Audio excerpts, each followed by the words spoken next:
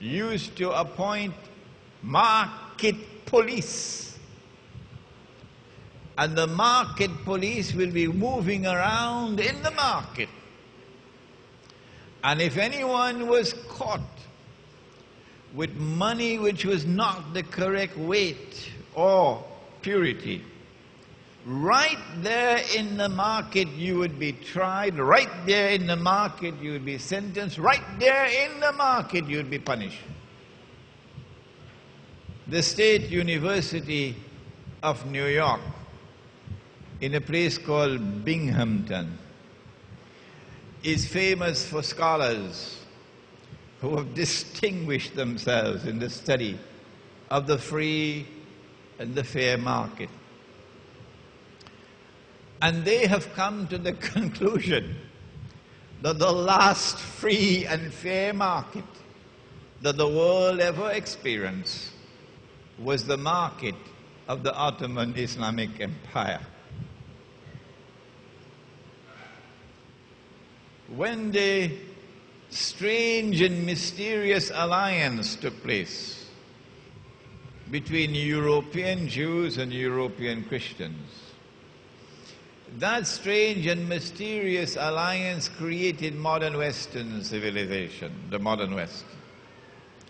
And the modern West then proceeded to attack money, to corrupt money, to destroy real money, and to substitute it and replace it with artificial money, bogus, fraudulent money that was totally and utterly haram. If only we could get the muftis of Islam to understand that. They listen to me, but it goes through one ear and it goes out through the other. They've been listening to me for years now, and they're saying, no, Imran is wrong. Imran is wrong. What they did was to remove gold and silver from the market and to eventually impose upon mankind a law prohibiting the use of gold as money. You probably, some of you hearing this for the first time,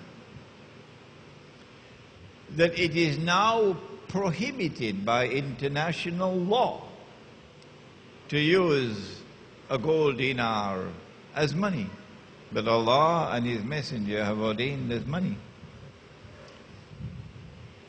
They began the process of corrupting money with the creation of the Bank of England at the end of the 17th century. We cannot today give you the history.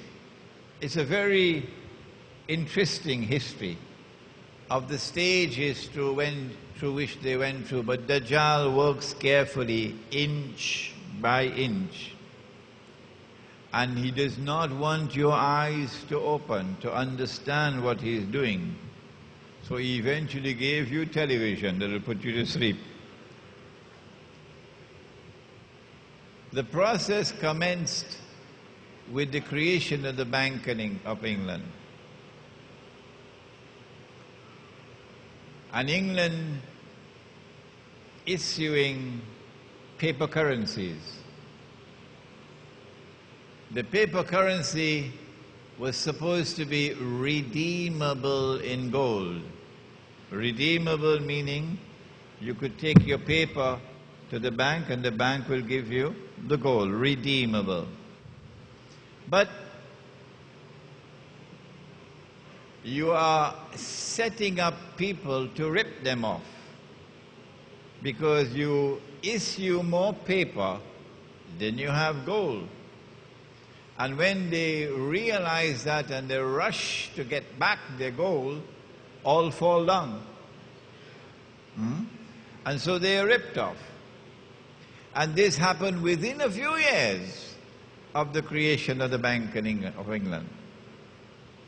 The process continued after the British ruling state began to transfer power, or the transference of power was taking place to the second ruling state, the United States. The US dollar is redeemable in gold at 20 US dollars for 1 ounce of gold. But somewhere around, must have been 1926 or 27, if I'm wrong, correct me, the Federal Reserve was created. Somewhere around there, the Federal Reserve, a private bank, which seeks to impersonate a national bank, a state bank, private bank. And then suddenly the US government does something strange at the behest of the Federal Reserve. In April of 1931, most Americans don't know this. In April of 1931, the US government declared the use of gold, to keep gold coins and gold bullion to be illegal. In other words, they demonetized gold. Gold is no longer legal tender. And if you're caught with gold after a certain date, if you do not hand it over to the government, meaning to the Federal Reserve, who will give you $20 to each gold coin that you give them, 1 ounce of gold. If you're caught with gold after a certain time, gold coins or gold bullion or gold certificates, you'll go to jail for 6 months and pay 10,000 US dollars in fine. That's a lot of money in those days. And so all the Americans rushed to give their gold to Uncle Sam and to take the paper at $20 an ounce. And then, of course, the sensible ones, the ones who knew the scam that was coming along, they didn't give Uncle Sam their gold. No. They changed all the paper that they had for gold. And then they shipped the gold to Switzerland, outside of Uncle Sam's reach, because they knew what's coming. And this is why today, you see all around the United States, people wanted to buy gold, because they know what's coming.